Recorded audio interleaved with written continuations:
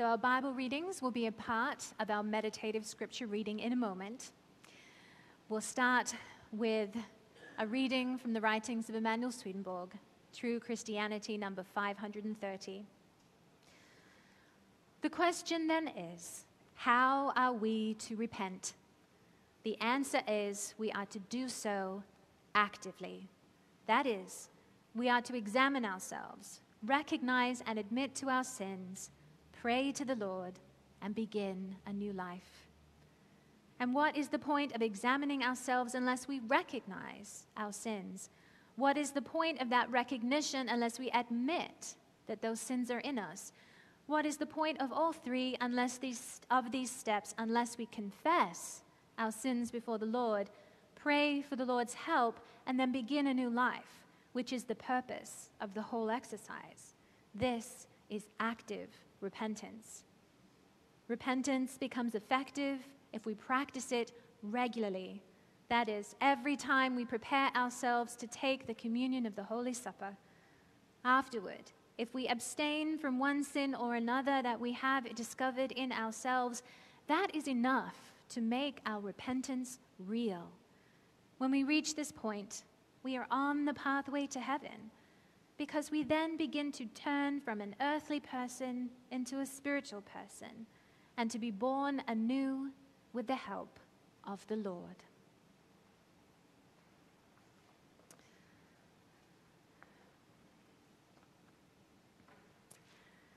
So my friends, we are here finally in the season of Lent, believe it or not. This is the part of the liturgical year when we are asked to take the blinders from our eyes and really sit with our failings, to not shy away or to make excuses, but to face them head on. Today, we enter into the practice of seeing and feeling what we have done wrong, what we can do better. Soon enough, we'll be celebrating Easter and we will be bathed in the joy of the resurrection. But for now, with courage and seriousness, we recognize our limitations. We recognize our shortcomings. We recognize our capitulations and our complicity. We confess. We convict. We try to move forward. But we do not do so alone. We journey with God by our side. And one way we can feel and appreciate that presence is via God's word and its connection to our own circumstance and challenges. So today we'll be doing a meditative scripture reading interlaced with some breath prayer. The readings will be from the Gospel of Matthew, picturing Jesus' baptism and then his temptation in the wilderness. And as we hear these various temptations, we can recognize their representative and metaphorical nature. They will show up in their own forms in our own lives. So, when you hear turning the stones to bread, that might speak of us, of the ways we turn inward, using our gifts and our resources only for ourselves, when instead they could serve others. The throwing ourselves from the temple might speak to us of the ways we seek to make our relationship with God transactional instead of transformational. And the temptation to rule the world might speak to us of the ways we are tempted to buy into the stories the world tells us about the way things are or ought to be, ways that we know are not just or loving. And as you hear these representative temptations, I invite you to consider what they mean to you in your own context. And then, as you do, to rest in the Psalms that are offered for the breath prayer. Lent is a season for seeking clarity and for taking brave steps towards change. And we are most able to do that when we know God is with us. So, we will alternatively search with the Matthew texts and then come home with the Psalms, one after another. And then finally, we will end with a blessing. So I invite you, to settle in your seat wherever you are, get comfortable, to take a deep breath, close your eyes if you wish. One more deep breath to settle us and focus us.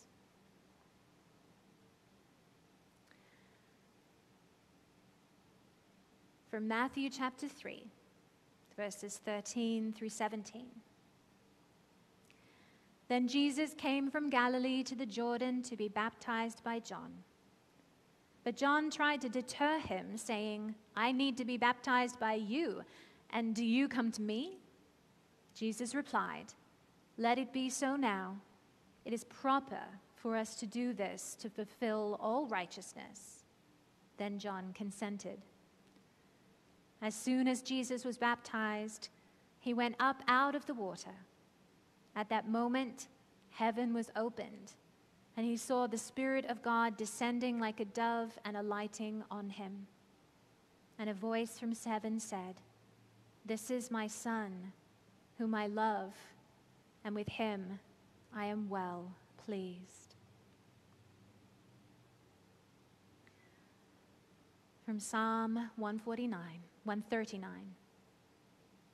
I praise you because I am fearfully and wonderfully made. Your works are wonderful. I know that full well. So I invite you to breathe in as you say, "I am fearfully and wonderfully made," and breathe out, "Your works are wonderful." Breathe in, "I am fearfully and wonderfully made." Breathe out, "Your works are wonderful." Breathe in, "I am fearfully and wonderfully made." Breathe out, "Your works are wonderful." Breathe in, "I am fearfully and wonderfully made." Breathe out, "Your works are wonderful."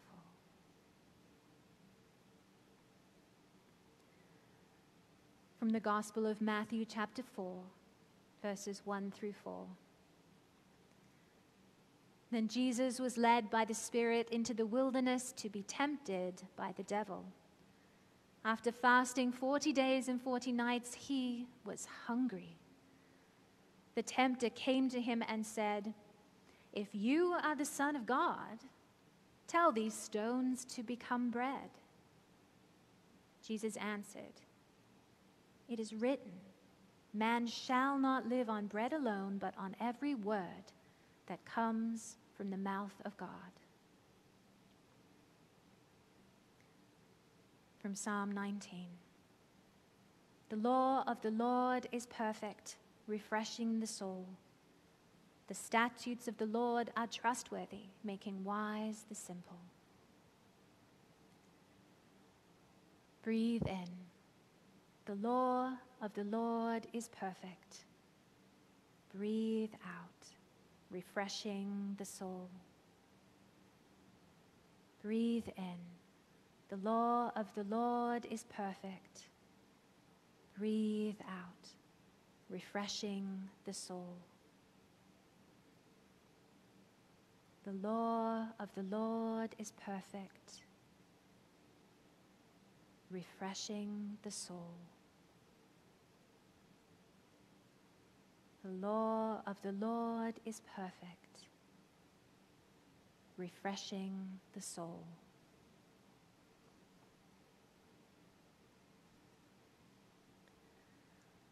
From Matthew chapter 4, verses 5 through 7. Then the devil took him to the holy city and had him stand on the highest point of the temple. "If you are the Son of God," he said, "throw yourself down.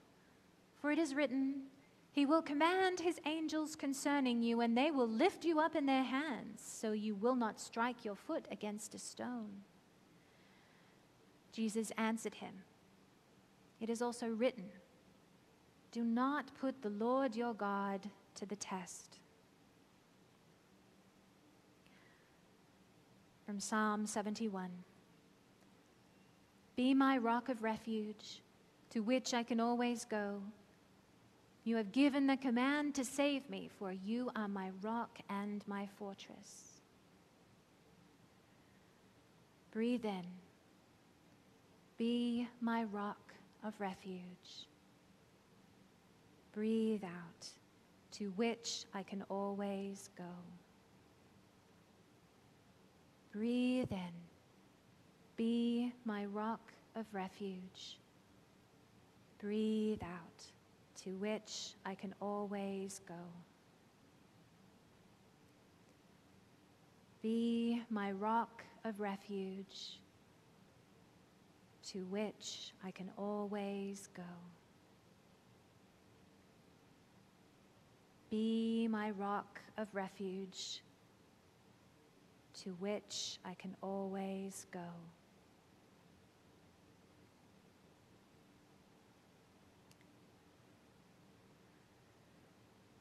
From Matthew chapter 4, verses 8 through 11. Again, the devil took him to a very high mountain and showed him all the kingdoms of the world and their splendor. All this I will give you, he said, if you will bow down and worship me. Jesus said to him, Away from me, Satan, for it is written, Worship the Lord your God and serve him only. Then the devil left him, and angels came and attended him.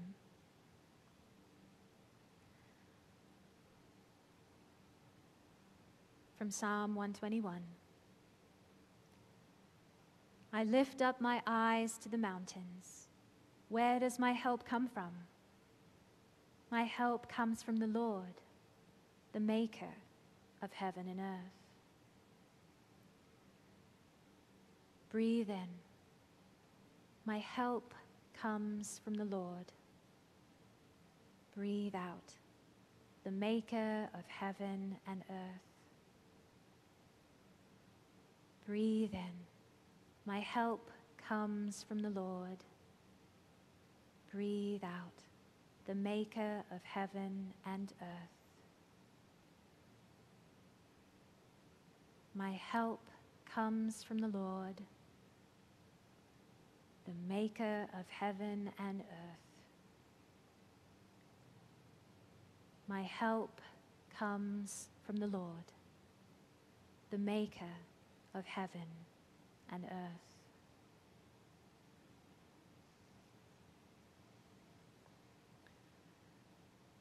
And finally, a blessing.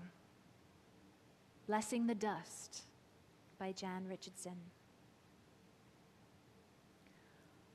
All those days you felt like dust, like dirt, as if all you had to do was turn your face toward the wind and be scattered to the four corners, or swept away by the smallest breath as insubstantial. Did you not know what the Holy One can do with dust? This is the day we freely say we are scorched. This is the hour we are marked by what has made it through the burning. This is the moment we ask for the blessing that lives within the ancient ashes, that makes its home inside the soil of this sacred earth. So let us not be marked, not for sorrow. Let us be marked not for shame.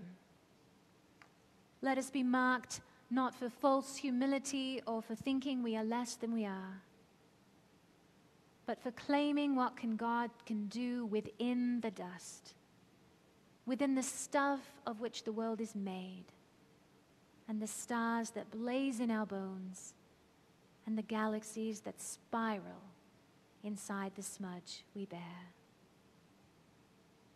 Amen.